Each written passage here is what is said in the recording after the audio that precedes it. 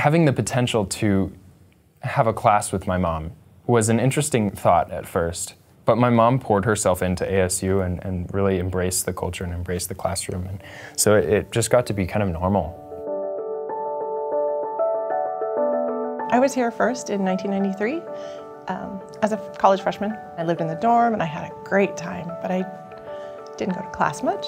And I just didn't know what I wanted to do yet. So I went home and I did some community college for a while. And then I met my husband and got married, and we got pregnant right away.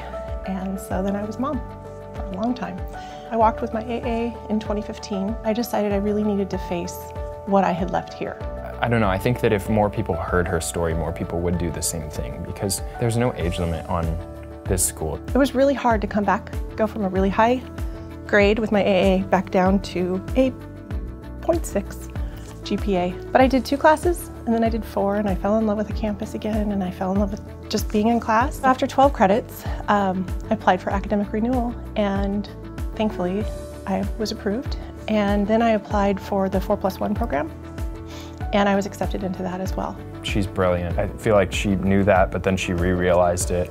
She's turned into somewhat of a poster child for the English literature department. My favorite thing is to have the same teacher in a different format and for them to tell me your son is such an amazing student, such an amazing guy. We have never yet had a class together.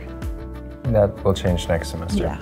I'm definitely really proud of her for everything that she's done. It's really meant a lot to me to be able to look at her going through this journey at the same time as I am, and having as much, if not more, success than I am, and really becoming someone who exemplifies the College of Liberal Arts and Sciences English Literature program.